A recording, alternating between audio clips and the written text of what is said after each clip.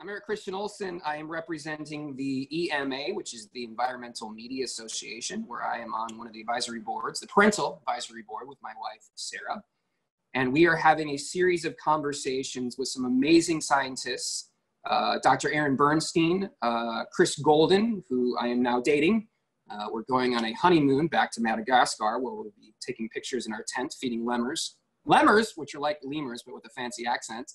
And today we have the opportunity to talk to Francesca Dominici, who is an Italian professor of biostatistics at Harvard T.H. Chan School of Public Health, co-director of Data Science Initiative at Harvard University. She was recruited to the Harvard Chan School as a tenured professor in biostatistics in 2009.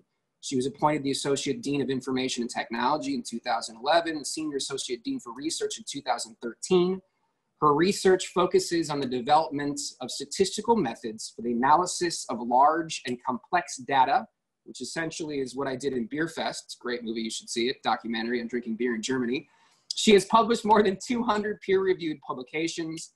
She was recognized in the Thomson Reuters 2019 list of the most highly cited researchers, ranking in the top 1% of the cited scientists in her field. She is the senior author of a recently published article, COVID-19 and PM 2.5, which is an explosive article that we're going to talk about. But one of the things that's so fantastic about these conversations is my background in TV and film and literature. My dad's an English professor. So much of my understanding of really complex problems and situations comes from understanding the human element. So if you look at something as macro as the Holocaust, well, I remember when I was first reading about the Holocaust and looking at the numbers and looking at the data, it was overwhelming.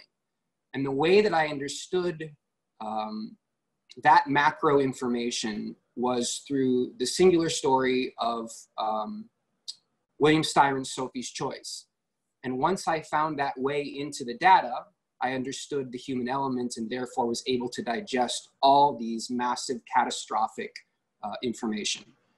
We are doing a very similar thing, I think, with science, which is that when you look at the data, sometimes it's overwhelming. When you look at the science, it's hard to process. And so we're entering these conversations looking not only at the science, but the scientists and looking for the human entry point, which is the perfect segue to talk to Francesca about her origin story. Before we get into the article about where she's from and why she's so interested in this topic and how she got into it. Well, thank you. You're very generous, and I always get embarrassed when all of these words. But yeah, so my background is actually pretty, I would say, unusual because I grew up from, I would say, the ghetto of Rome, Italy. Wow. And when I was 24, I always had this passion about learning more about mathematics and statistics to do important things. And so again, sold the advice of my family, where I was supposed to marry an airplane pilot. I decided to leave the airplane pilot. By the way, it was really cool airplane pilot. But anyway, I dumped him. And I went to Durham, North Carolina, at Duke, and this was 1997, with my Italian suit, my scarf, yeah, girl, and not speaking a single word of English, and starting life.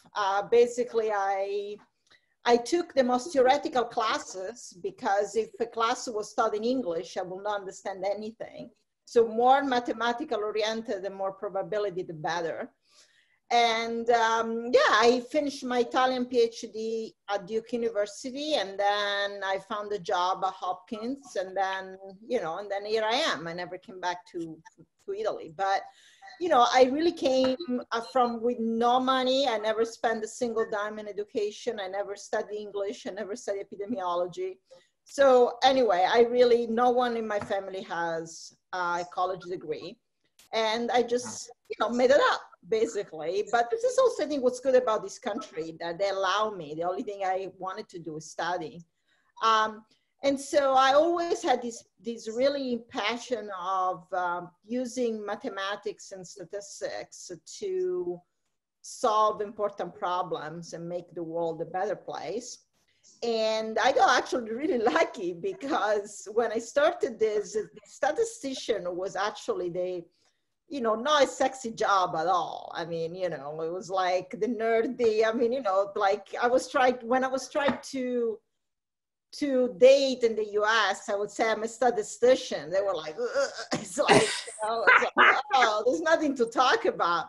But then, now with all of this data, hey, I am a data scientist. Yeah, you're the hot ticket. I'm like, oh God, I can tell you anything you want. So, it was actually, I think, because of the technology, I think our job got better. But also I have to say, and I'm sure we'll talk more about this, with the ability of accessing data, analyzing data comes also an enormous amount of responsibility. And so, I've been thinking about that a lot, and always, now data is actual power. Data is money. Yep. Data is everything. Yep. And so, I'm like sitting on this, amount of data with all tools, and I feel a tremendous amount of obligation in making a good use of it. But that's not always so easy, especially, at this time. Yeah, especially at this time, which is what we hinted at. So that's so interesting. In the poor side of Rome, and so much of your studies now are reflecting how difficult that is and how air pollution affects these poor sections across the globe. Yes, and I've always been very interested about generally exposure because, so I grew up in this little town called Ciampino. So if you fly into Rome, you fly in the largest airport, the Fiumicino airport, but there is a second airport, which is called Ciampino, that you don't go there unless you take like small flights. And, my house, can you believe it was 2 kilometers from the airport? So think about the noise and the gasoline. Oh, the pollution. Yes, I'm coming from the ghetto. And I've always been wondering through my entire career. I published many years ago an important study on noise exposure from airplane and cardiovascular disease. So I've always been wondering about, living in these communities, how does it affect health? Well, first off, this is the global dream, not just the American dream, but to come from there, bootstrap story, to put yourself in college, to study and get deep into the science, and then to have, from an emotional standpoint, so much of what you're studying coming from what it is that you lived as a kid. Like, right. That's amazing.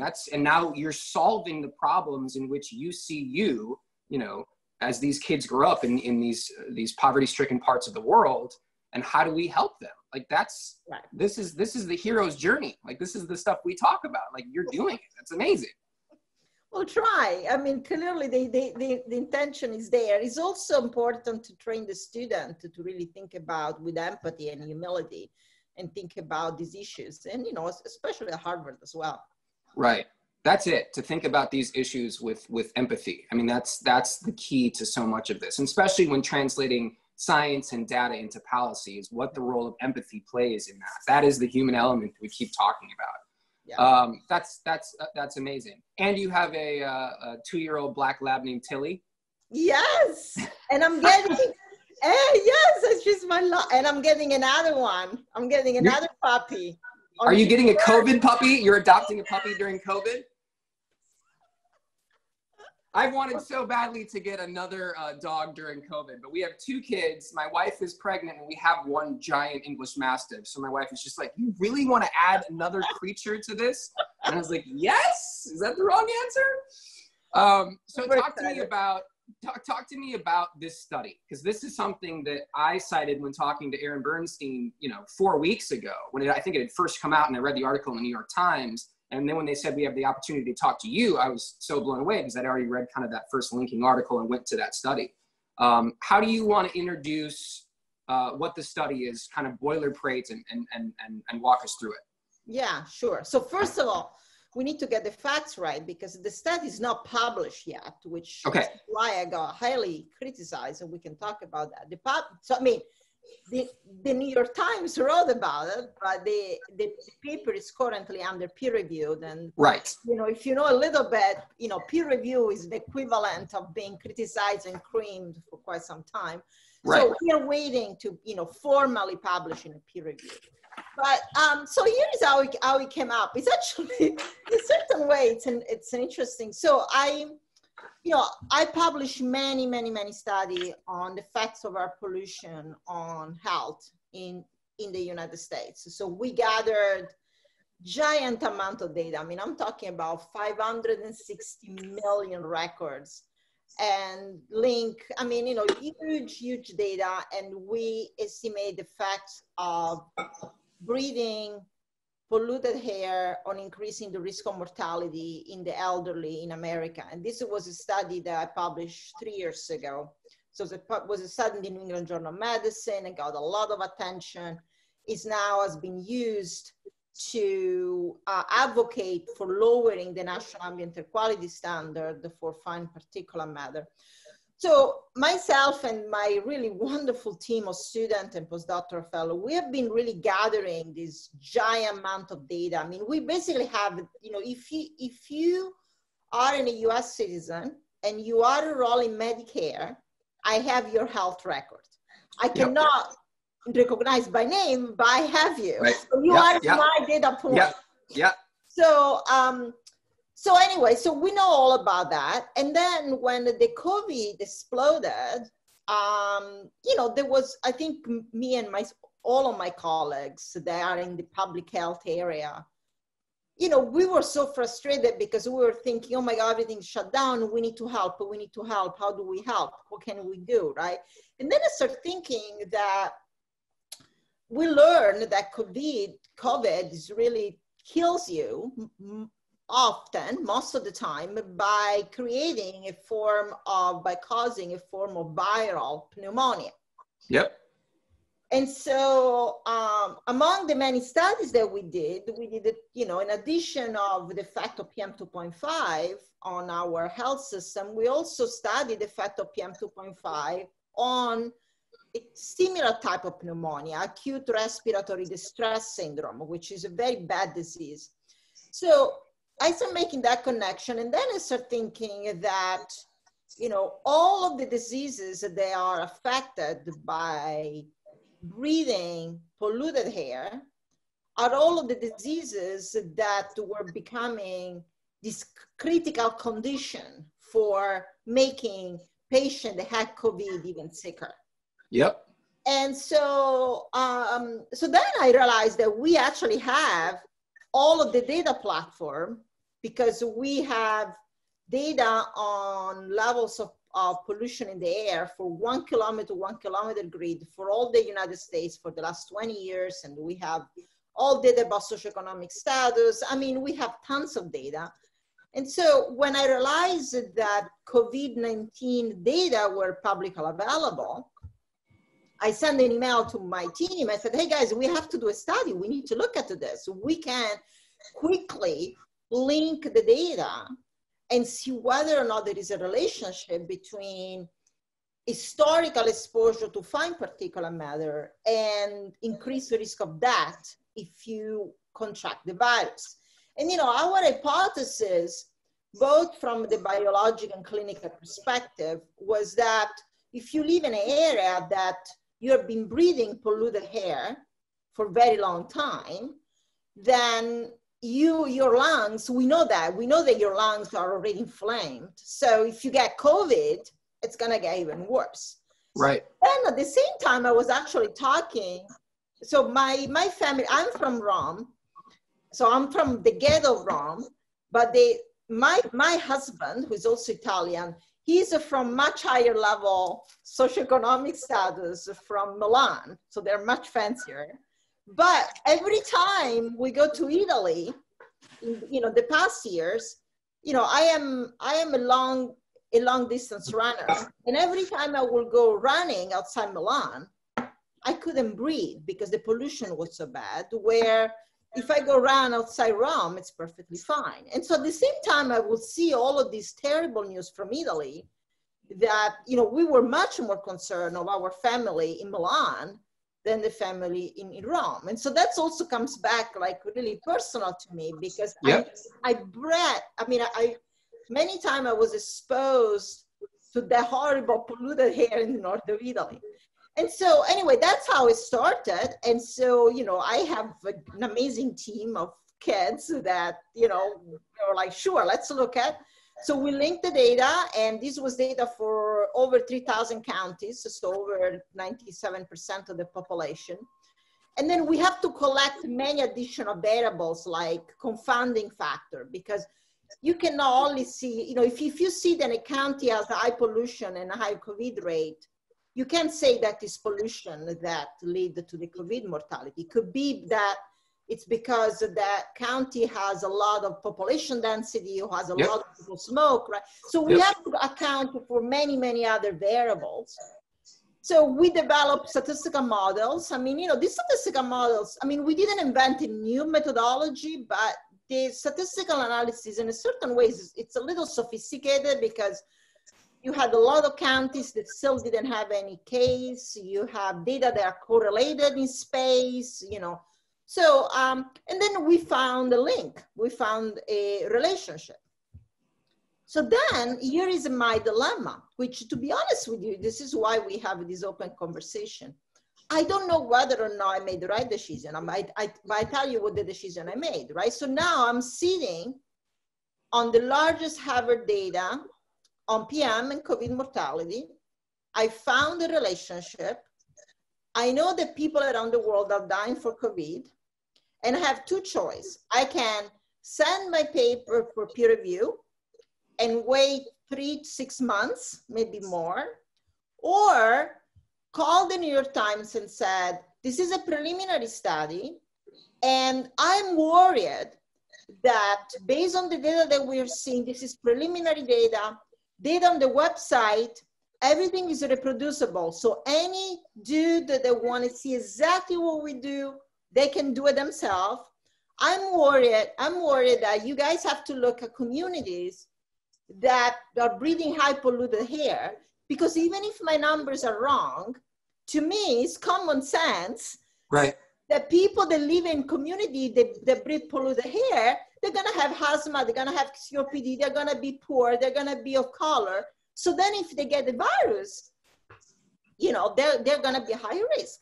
So I did it, I did it, they went on it, and honestly, it was boom. I mean, all over the world, it was insane. And, you know, I don't know, because I think many people are, from my viewpoint was advising people and advising the government that we should be worried about polluted air, and advising and saying that this is not the time to relax environmental regulation. Right. I think it was the right thing to do, right? But on the other hand, you know, many people got upset because they said, well, you know, this study has not been published yet, and they should have not talked about it until, you know, it would have been peer reviewed. And so, you know, that's, you know, I decided to do that. I decided to take the risk.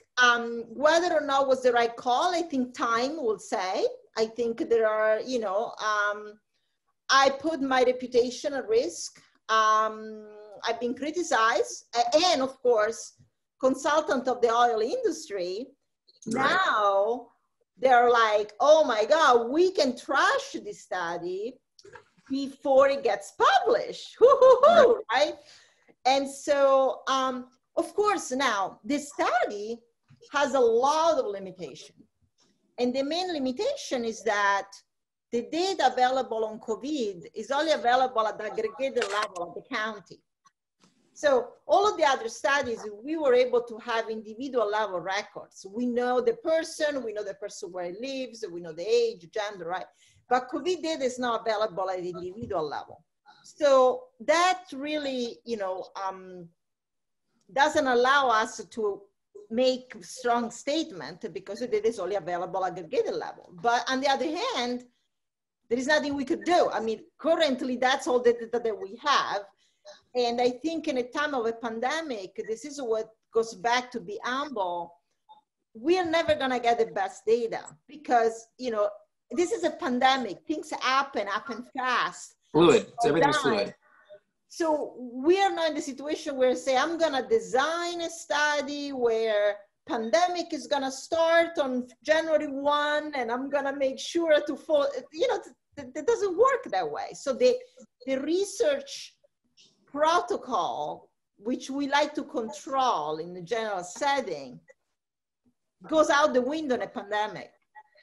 This is what it is. So anyway, but that's a study. The study found that if you take two counties, they are as similar as possible with respect to demographic, people that smoke, when the pandemic starts, but one has a slightly higher level of pollution historically than the other. The people that live in more polluted counties have a higher mortality rate for COVID, up to 8%, which is, a significant number.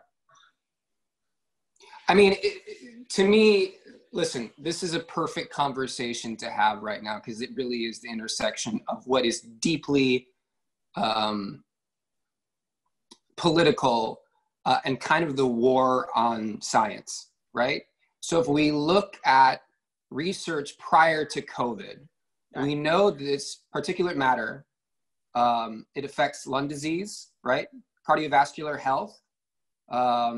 And we know that soot, right? So let's go back even further. Particulate matter so that's the pollutants coming out of coal power plants, right?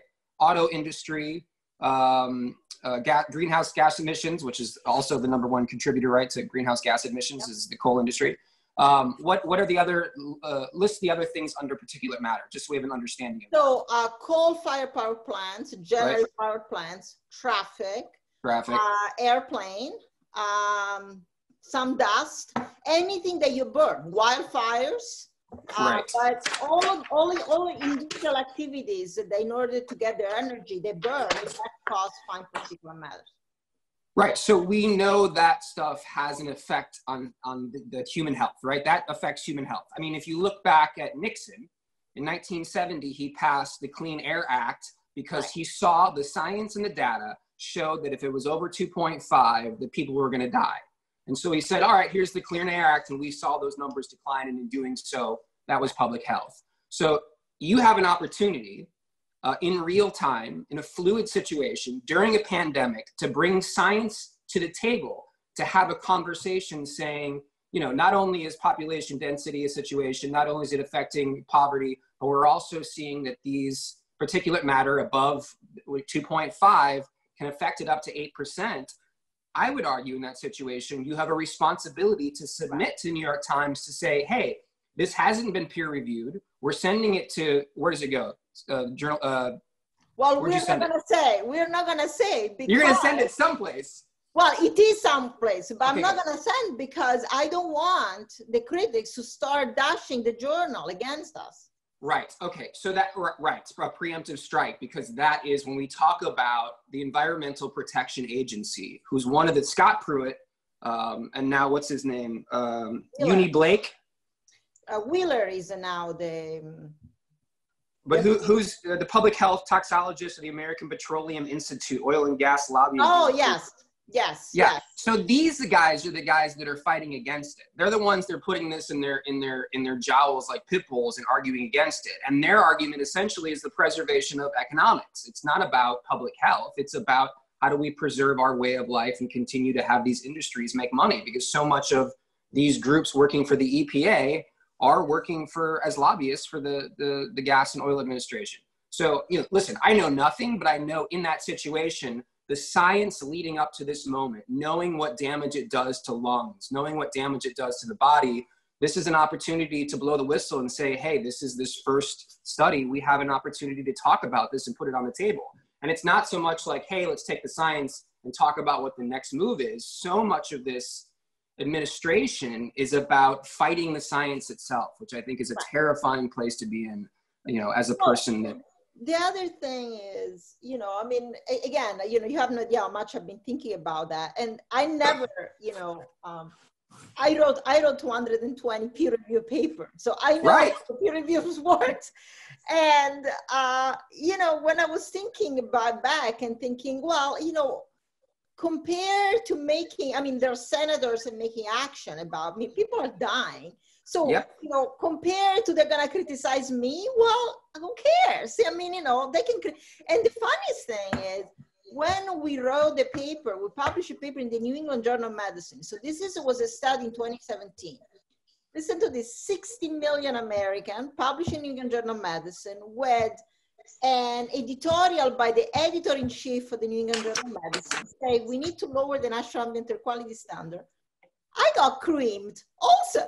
Right, right. So it's not that if you published it first, you're not gonna get, I mean, you have no idea, there were letters of accusing me of misconduct, you know, to the provost, right? So this is the level of attack that, you know, we are getting. And again, I mean, I think that, you know, the question is, should we rely on a single study to make multiple important policy decisions? So that's a good question. Of course not. Right. But as you pointed out, the science about fine particulate matter. Yes. Oh my God, we're talking about thousands of studies. Yes. And so, you know, honestly, sometimes I feel embarrassed that you don't need an Harvard study to tell you that at the time of a pandemic that attacks your lungs, you want to allow everyone to breathe cleaner air, right? Yeah. Yeah. I mean, to me, this is a responsible and wise thing to do instead of fighting, you know, a single study. But yeah, it's hard. Well, it's that they fight it because it's not in their economic interest. I do because here's another example of that study. So 2003, Dr. Zhu Fengzhang, they did a study on SARS patients in the most polluted parts of China, were twice as likely to die from the disease as in places with low air pollution. Twice as likely to die of disease. So there's another example in which we look at the pollutants in the air, we talk about a disease that gets into the lungs, and we say, what are the results based on air pollution? I think that's pretty conclusive evidence that, you know, we have a case that argues that so much of what we've seen in these pollutants are really harmful. There are now studies of similar as mine in Italy, in China, in the Netherlands, in England, in India. So, yeah. How do you, so here's the question. If you talk about that pollution soup that is particulate matter, when they do legislation against it, they don't do the whole thing. So they have to separate it into, obviously, to separate specific pollutants, yes? Well, no, the current discussion is about whether or not to lower the national ambient air quality standard of PM 2.5. So PM 2.5 are particulate matter of a diameter lower than 2.5 micron. So the EPA and the Clean Air Act ask the EPA to make regulation for independent pollutants. These are primary pollutants. So the pollutant under discussion, which is the pollutant that we have studied, is PM 2.5. Now, you might want to study, it's true that PM 2.5 is a soup of many chemical components, and it's also really important to figure out which of the chemical components in the soup are most harmful, so then you can better target, you know, is it really the coal-fired plants or is still really the traffic, right? But that's, to be honest with you, we have been trying to do that for years, and that is very hard. The data, even though we like to say we have all of the data in the world, the data on the chemical composition of fine particulate matter, I don't think is at the level of granularity that we need to be able to disentangle what in the soup it's really, you know, bad for you. Right, right.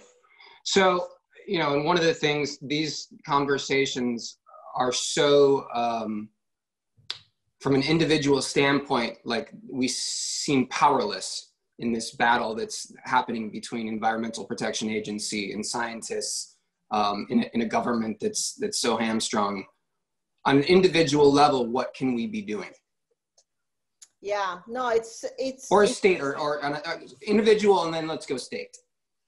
Yeah, I mean, I think from an individual level, I think there are many choices that you can do on a day by day that basically less energy you use, more you are trying to contribute to the cause of, less pollution, less car, less electricity, recycling, anything that, that allow us to use less energy, less meat.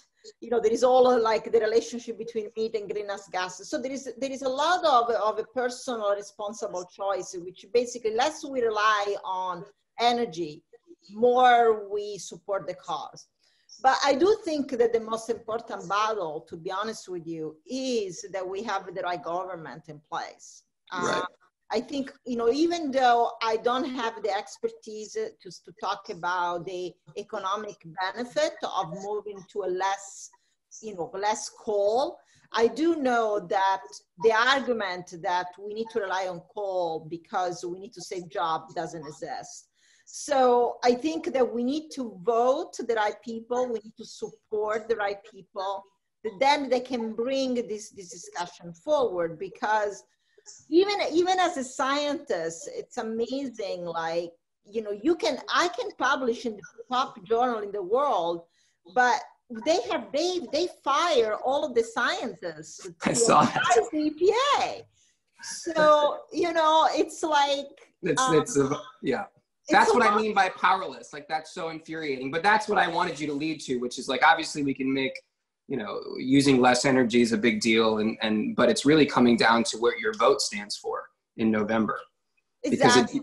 Because so much of this. I know that your area of expertise is outdoor particulate matter. But I read that article in the New Yorker that talked about indoor particulate matter and the highest day of the year as far as those contaminants being as bad as, living in the slums of New Delhi during Thanksgiving. It was the craziest thing I've ever read. So it was like 325. What was that number for can you tell us why that is? Well, so in full disclosure, this is not a study I did. It was just I know, but it was in the New Yorker.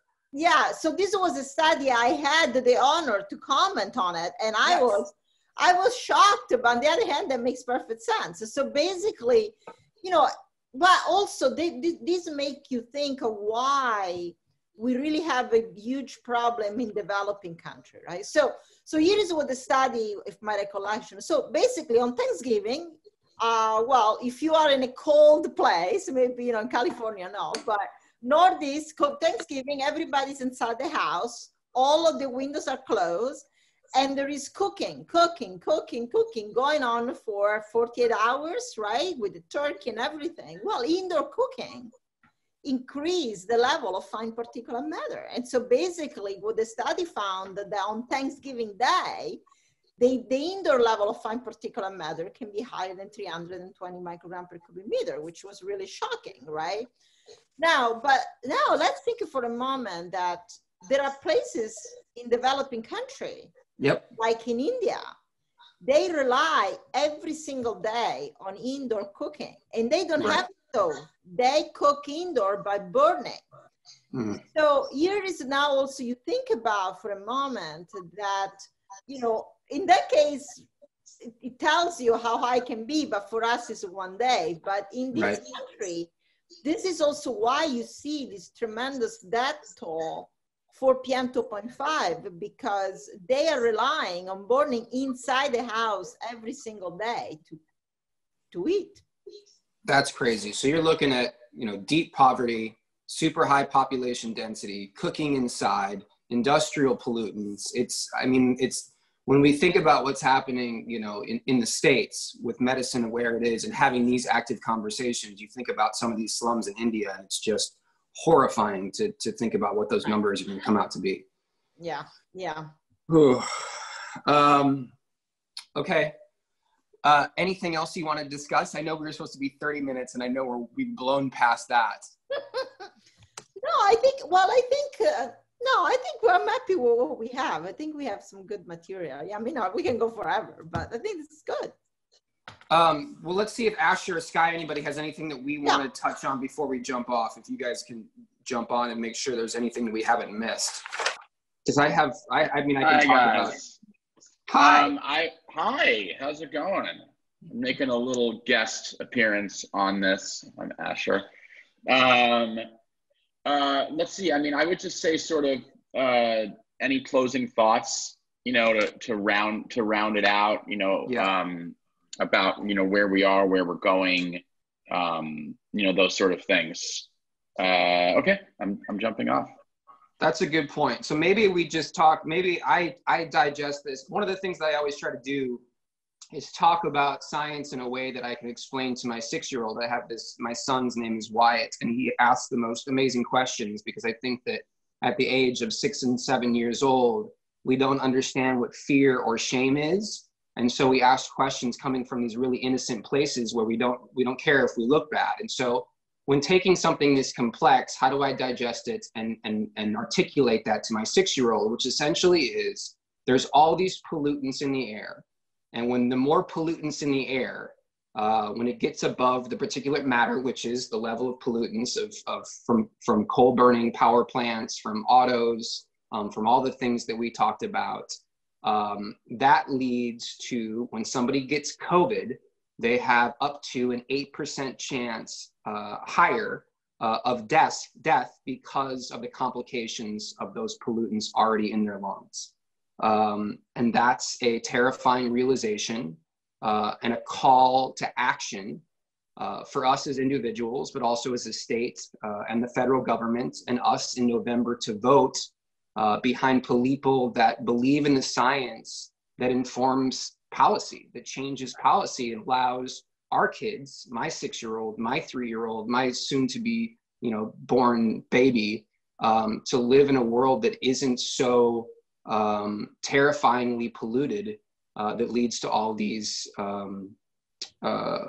possible risk for death when we have situations like a pandemic of COVID or SARS, or just lung disease and asthma and heart conditions. Does that track? What, did I lose everybody? I'm here. Oh, no. So does that track? Is that a way to explain that to my 6-year-old? It's okay with me. So what's next for you besides giving dashing conversations and interviews wearing that scarf? What's next for you? Well, first of all, you know, I wanted to say that I don't feel, even if sometimes I do feel powerless, most of the time I don't feel powerless, because I do have a big trust on science and the power of the data. So even if governments, even, you know, if the current government doesn't, you know, take the suggestion from science, government change, you know, administration change, solid science stay, and scientists are really good that we don't forget what's a solid science. And so for me, it's really more work and more doing better. So I think that we really want to figure out who are the people in the subpopulation in the United States that are more high risk for pollution and for COVID-related disease to our pollution. We are working with actually public health agency and senators to make sure that there are air pollution regulation in place in the most poorest area in the country, because, and you know, that's called environmental justice, because unfortunately, what happened is, you know, so I am talking to you in my nice house in Cambridge, Massachusetts, very privileged position. And if someone tried to open and install power plants here, it's not going to work. Right. So where they're going to put the power plant? They're going to put a power plant in Chelsea, or they're going to put a power plant in Brockton. And so we really have to change that. And I found a personal responsibility to fight that. So data and science, even though we get criticized and cream, stay, and I think it goes a long, long way. So I'm happy for the work I do, and will continue to do that. It's the best. As I said before, you are living the hero's journey as far as your origin story, what it is you grew up in, and now what it is you're doing to change the world. And I think that perfectly sums it up, which is that governments change, science remains the same. You know what I mean? The data is there. And I always look at failure as an opportunity to move in a different direction, right? And I think there is something so catastrophic about this failure that really allows, hopefully, us to unify, you know, at least 60% of us, to unify and say, we want better. We want better for us, we want better for our kids, and we want better for the people that can't fight for themselves. So I think that is a really optimistic view for the future and makes me excited. And it's why, you know, at the EMA, we're so deeply invested in the science and the numbers, because that's the hope for the future, is we take a look at the science and the data and we make the changes necessary to give everybody a fighting chance to live the best version of their lives. And that's what you're doing. Beautiful. Well, thank you. Thank you. I think that's it. I think you were amazing. Thank you. I need to call you next time, and an industry consultant try to trash me. I'll pick up the phone and call you.